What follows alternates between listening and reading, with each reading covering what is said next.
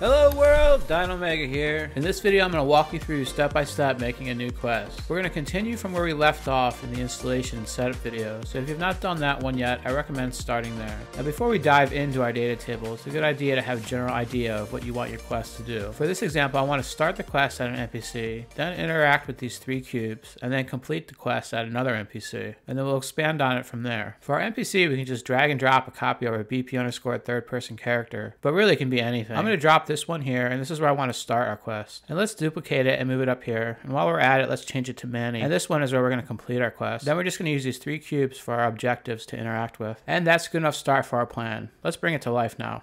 Navigate to the Blueprints Variables Data Tables folder and open the DT_quest data table. This data table is where we store all of our quest information. As you can see, there's a number of quests already in here, and these are the ones that are from our demo world. Dino, can I just delete all these? I recommend holding off for now, Timmy. You can delete them, but if you do, the examples in the demo world will no longer work. And you don't have to worry about them consuming resources in your level. They are set up to only load in the demo world. Now to add a new quest to our data table, we click this Add Row button, and this will add a new row to the already existing ones. Now let's go ahead and set our row name to Example, since this is our example quest. And this row name is how we will identify this quest if we ever need to interact with it from Blueprint in the future. Now for each quest in our data table, we have all these options. And this is where we will be defining and creating the logic for our quest. You can learn all about each of these variables in the documentation, but I'll give you a quick overhead of each as we walk through building this first quest. Our first variable is the quest type, and this is how we control the styling and in some cases the functionality. And to learn more about the differences between each type, you can refer to the quest type page in the documentation. For now, let's keep it simple and just select main story quest. Our quest accept at variable is the actor tag on our actor in our level that we want to associate with the starting point of this quest. And we know which actor we want, but currently the actor does not have any tags, so let's go ahead and add one.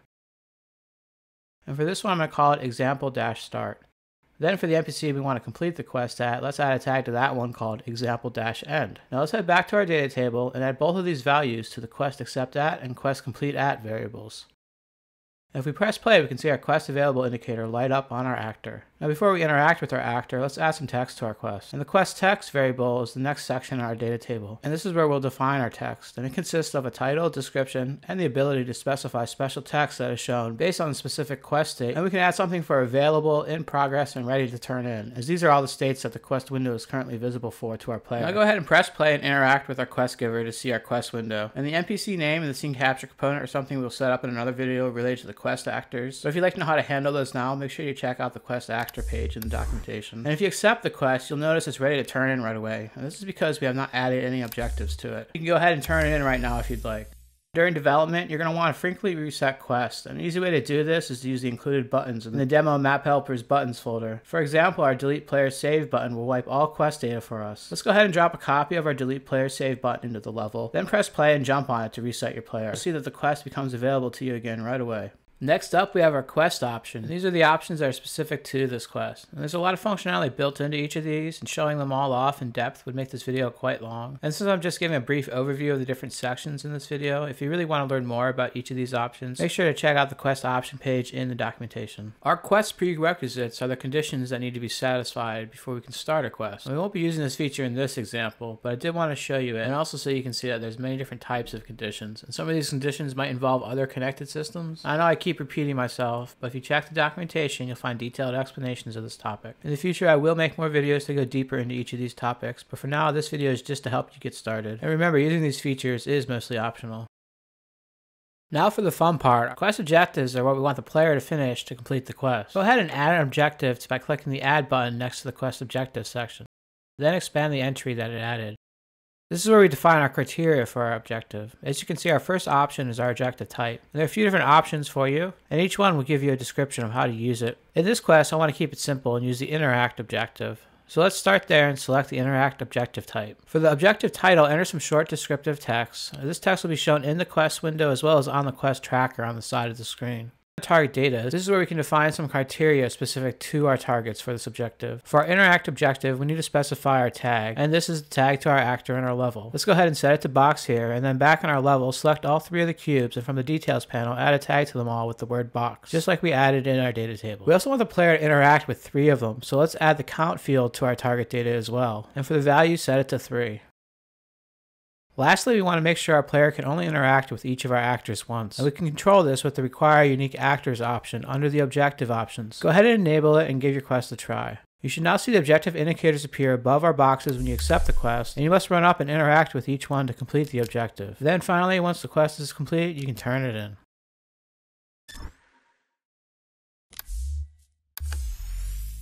Let's add another objective. This time let's use the Travel To one, and we're going to require our player to travel to our Complete At actor.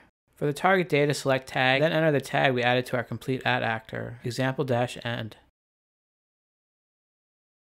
And when we start our quest, we will see we have a second objective now. By default, we can complete our objectives in any order, but if you'd like to add some control and require them to be completed in order, jump back to our objective options and enable the Require Last option. These control completing and showing the objective in the UI by requiring the previous in the stack to be completed first. After enabling this just for our travel objective, give your quest another try. You should now only see the Travel To objective once you complete the Interact objective.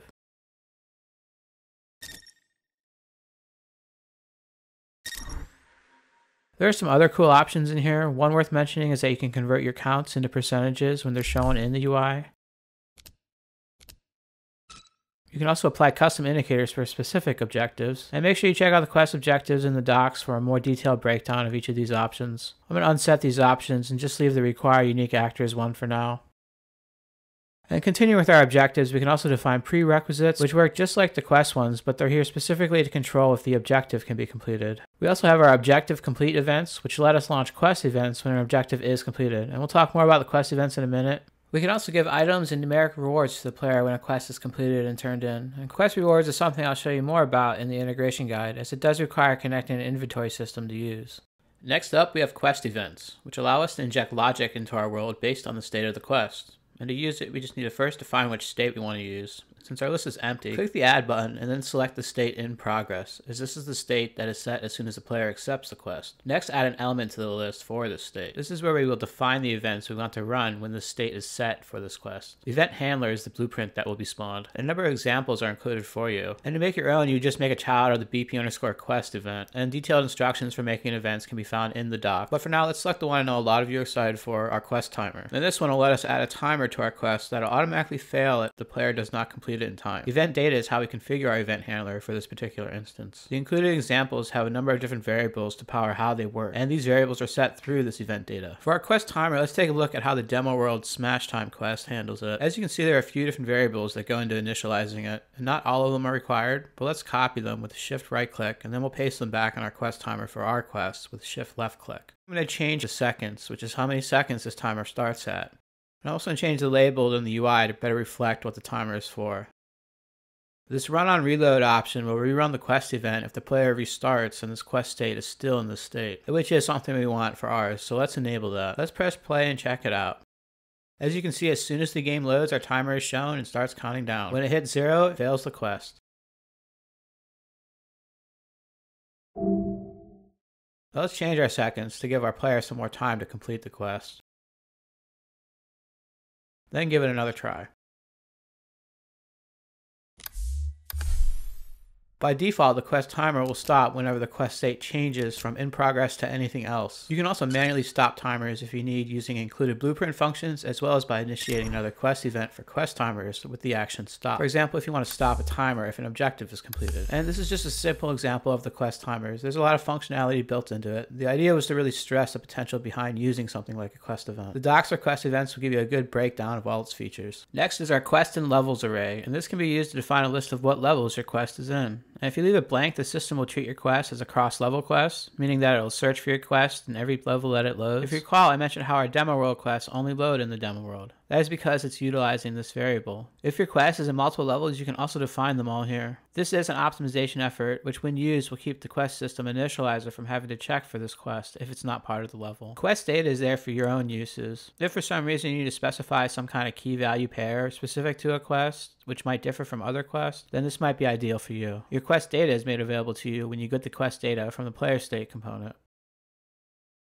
Our last variable in the quest data table is our quest log group, and this variable lets us define the grouping in our quest log for our quest. For example, if we set a value here, we can now see it in the quest log. And when we duplicate our quest and accept both, we see both of them in our quest log in the same group.